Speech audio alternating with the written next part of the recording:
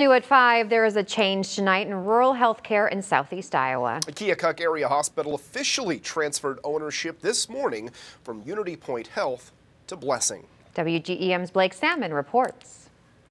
Dylan and Mackenzie Blessing officials, Keokuk leaders, and community members will gather today for a ribbon-cutting ceremony to celebrate the new partnership. Yeah. Blessing officials say they're excited to bring their strengths to the Keokuk community. Keokuk leaders say providing rural health care has been a challenge in the past. So we needed the services, the specialists, the people that could come in here and provide all the health care needs for the city of Keokuk.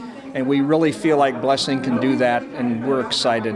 Blessing CEO Maureen Kahn says they're working to get the Keokuk Medical Clinic on Main Street open again and bring in specialists like cardiologists, pulmonologists, and oncologists. Kahn says their target opening date is April 1st. Blake Salmon, WGEM News, Keokuk.